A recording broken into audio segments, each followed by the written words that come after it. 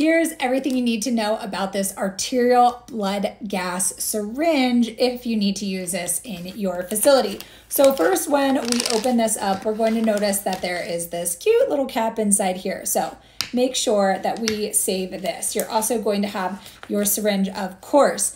The RT can use this actually to access an artery. It can also be used to access our arterial blood through an arterial line as well. And if not, if you have to do a VBG, we can always get our venous blood directly to here, or we can also transfer it into here as well. But here are some common things that you need to know that not everybody knows about this arterial blood gas syringe. For demonstration purposes, I'm actually going to be using a can of soda here. We want to make sure that we keep our needle safe and away from us. So we have gotten our specimen right here, right? So we want to make sure that we're taking off this needle tip.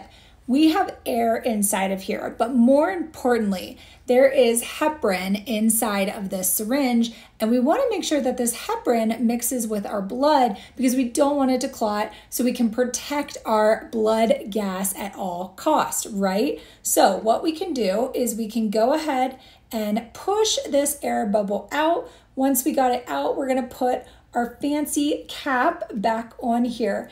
And now we can actually use our hands to mix up our syringe a bit. So now we're actually getting that heparin to mix around our either arterial or venous blood.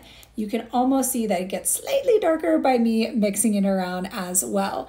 If you're not already handing this over to RT and they're gonna go run it in their potentially point of care ABG machine, then you can put this now on ice and you can send this down to the lab, of course, as long as it is labeled. So here's everything you need to know about this ABG syringe. Good luck.